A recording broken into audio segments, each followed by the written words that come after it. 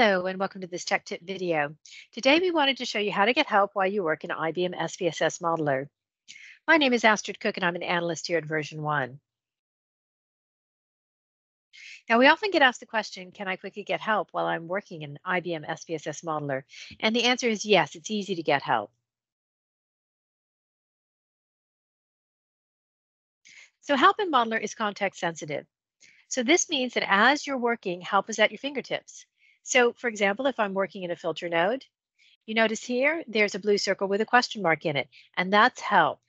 If I click on that icon, it will take me to information about filtering or renaming fields. So again, very easy to get help while you're working. So let's see what this looks like in Modeler.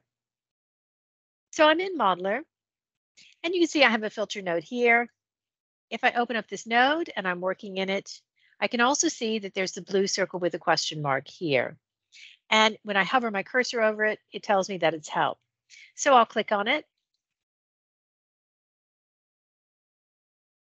And this takes me to information about filtering or renaming fields. So you can see it gives me a description, and it also links me to other topics, such as renaming or filtering fields and editing multiple response sets.